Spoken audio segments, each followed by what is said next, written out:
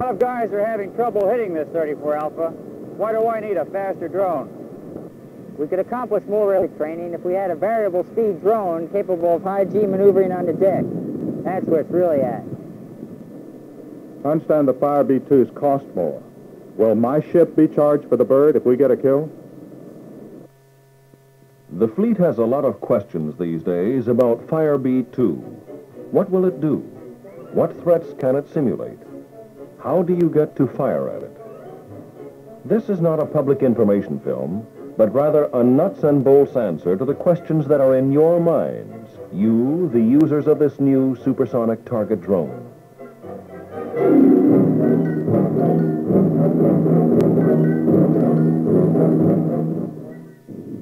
We aren't about to tell you about training, because you are the men who determine the need and level the hard way in combat.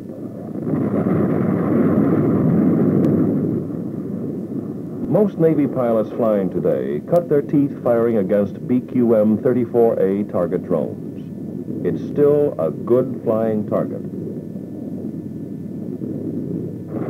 But frankly, it now has a hotter performing brother, one designed to meet modern requirements. Not just the threats the Navy is meeting today in Southeast Asia, but the next generation threats you could meet tomorrow almost any place on the globe. You can see how the 34E evolved naturally from the 34A. Longer and cleaner for Mach 1.1 flight at only 50 feet above the water, Mach 1.8 at 45,000 feet, and 1.5 at 60,000. It still retains the all-important augmentation equipment carrying capability of its predecessor for maximum simulation versatility. And of course, it is equally recoverable and reusable. Also, there's a new jettisonable fuel tank. Here's the specific speed-altitude envelope of Firebee 2. Altitudes of more than 60,000 feet. Speeds of more than Mach 1.8. This overlay is representative of current operational Soviet fighters in terms of their altitude and speed capability. The significant area of potential air superiority engagements is adequately covered. It should be stressed that Firebee 2 has a truly three-dimensional flight envelope. It is definitely not a docile, forgiving target.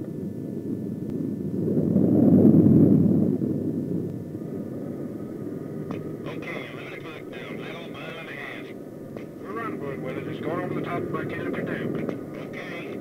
Turn the drone, Jeff. No shot yet, no shot. It's on 3 o'clock. Okay, Dave, you got him. He's going right.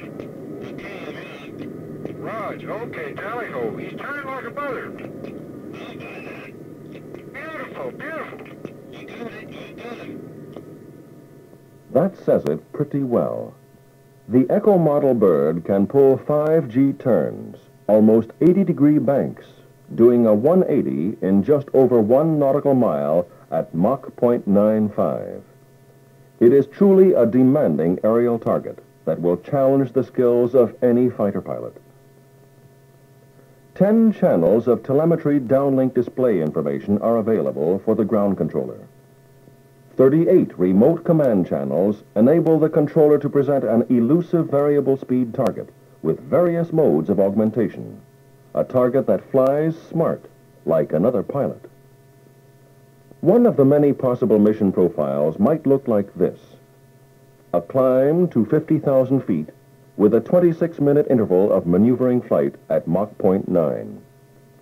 Then a jettison of the external tank, a quick supersonic climb to 60,000, and an 18-minute dash at Mach 1.5.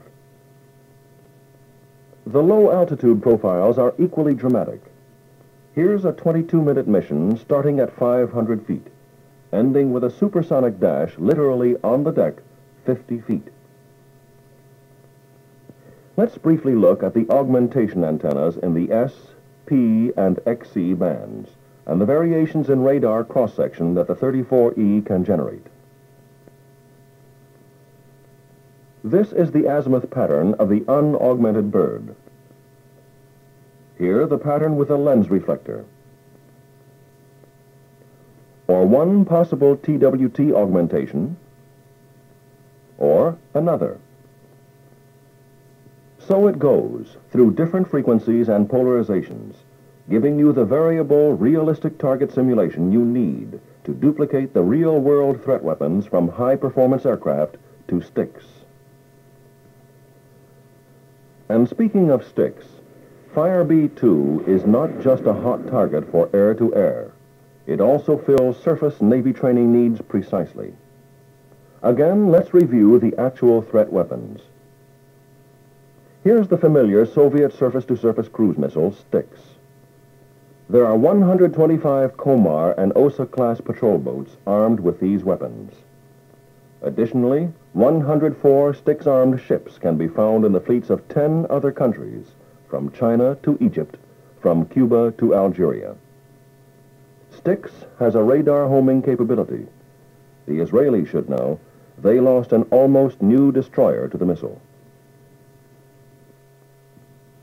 Not surprisingly, the intervening years have brought a second-generation cruise missile, NATO code designation Shattuck.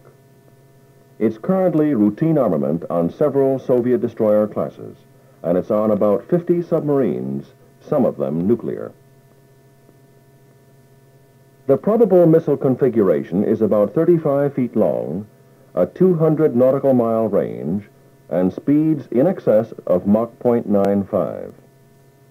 Again, here's Firebee 2 for comparison. The training similarities to be derived from this Echo model bird are readily apparent.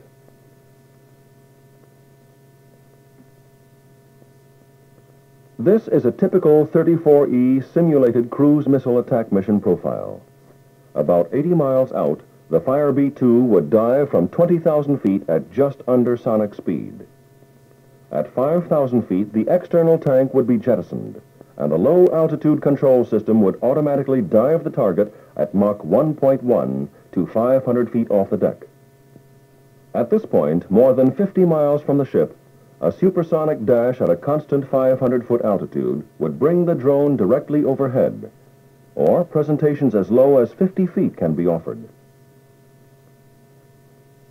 The mission could be a firing run, or just a training exercise for radar tracking. Either way, Firebee 2 is low and supersonic, flying the way a Soviet cruise missile could fly. Surprisingly, recovery after a damaging hit is possible even at this low level. Any loss of engine power, carrier signal, or generator failure will automatically initiate a power-off climb until speed has decayed to Mach 0.3. At that time, the standard automatic parachute recovery sequence begins. For brevity, we have detailed just one of many possible missions. Whatever the weapon, whether gun or missile, there is a Firebee 2 mission profile that will give it a realistic training exercise. Perhaps the best thing about the 34E is that it is with the fleet now. It is available today at the weapons training ranges of both the Atlantic and Pacific fleets. Of course, like any other targets, they are under the jurisdiction of the air and surface type commanders and are subject to inventory and allotment limitations. But 34Es are with VC squadrons on both coasts today. They are being flown, recovered, refurbished, and flown again, just like the classic 34A subsonic Firebee 1. And like any other target, the expense is absorbed in the normal expenditure allowance exercise budget of CNO. When the birds reach the fleet, they have already been bought and paid for. The Echo does cost the Navy more than an Alpha, but it does a great deal more. And it has the same prudent design emphasis on reuse as the 34A. And some Alphas have been recovered more than 30 times.